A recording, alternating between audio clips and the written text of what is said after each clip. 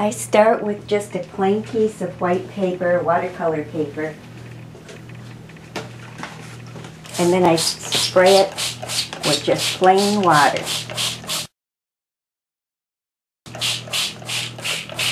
Now I'm going to let this dry till it's almost damp,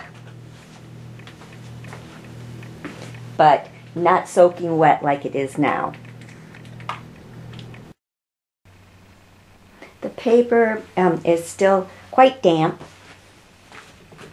but I want to start. I'm using a watercolor pencil here, and I'm going to do a brief sketching, just kind of really quick, to get where I want some of my things to be. Okay, so this is going to be my wild chicken here. Keeping it real loose.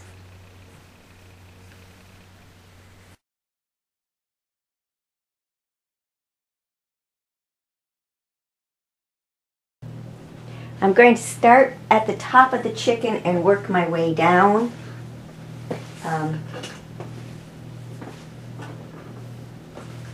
Simply because of the way water drips, I think that's going to work out best.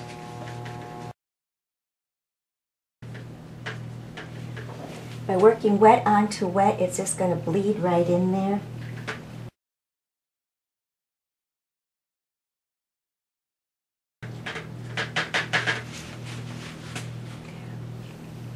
I'm going to do some negative space painting here, kind of to get the wild feathers that I want to get for this chicken.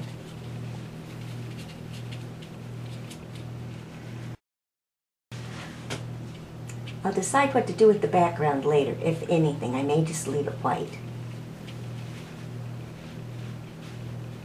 That's the nice thing about watercolor paper. You can leave it white. White really works.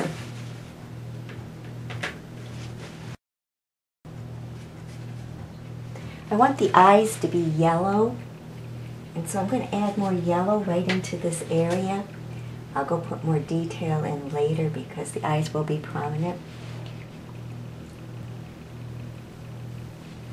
Oops, I knew I was going to catch that little drip.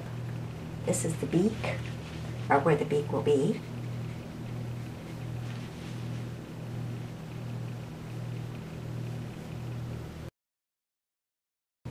I'm going to let that dry before I add the, I'm not sure what the name of it is, the little things that hang down on the chicken.